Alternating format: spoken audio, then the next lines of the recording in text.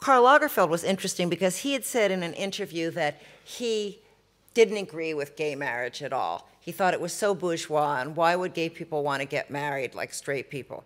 And then his thinking evolved, and in a later interview he said he thought the idea of two women getting married was lovely, that it would be wonderful if two women could get married, and sort of the idea of a child having two mothers was really lovely.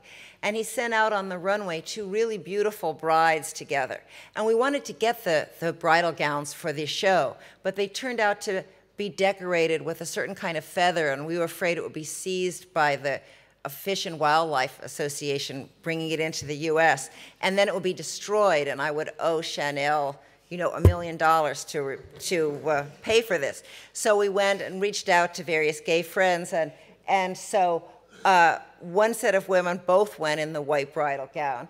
Another two women chose to go in their interpretation of dandy chic, and then two gay men, including one very important in the American fashion industry, who got married at City Hall wearing just sort of gray flannel suits. But at that point, companies like J. Crew were promoting clothes for gay and lesbian marriages as well, and were explicitly showing gay and lesbian couples in their advertising. So it was as though there seemed to be a kind of watershed moment.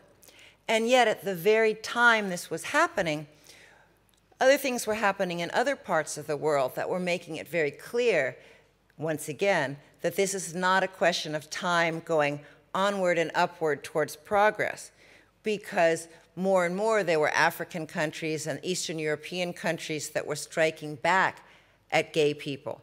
In fact, I myself was invited to speak in St. Petersburg while I was working on this show, and it was right when St. Petersburg passed a law against making homosexual propaganda.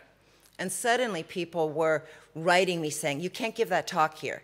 You're going to get arrested. You're going to be hit with a huge fine.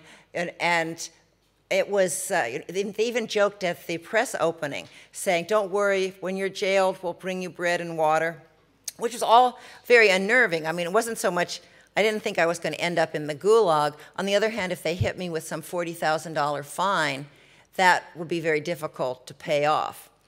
So ultimately what the organizers did was they found a private museum, because you couldn't make propaganda in public, but in a private space it was still legal. And then they vetted everyone to make sure that nobody under 18 could come to the lecture.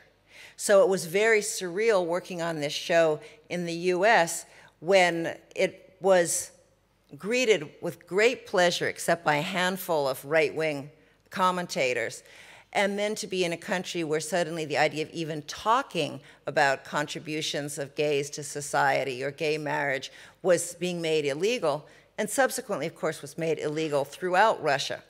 So again, the idea that there's some kind of teleology, that things are moving onward and upward, is not true.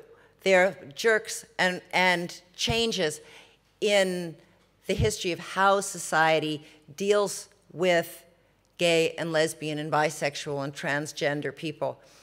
And fashion as well is not something, of course, that goes onward and upward, as some theorists fantasized in the old days, that somehow fashion would outgrow itself and would become some kind of pure, practical, utilitarian anti-fashion, which of course doesn't happen at all.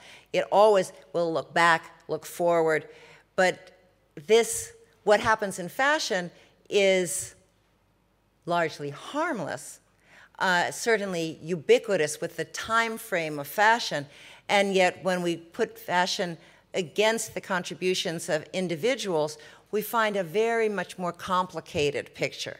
So whereas at the end people were wondering, will gays still make a big contribution to fashion once they've just become part of normal old boring society? And then suddenly it seemed, well, maybe we don't have to worry about that, sadly, anytime soon.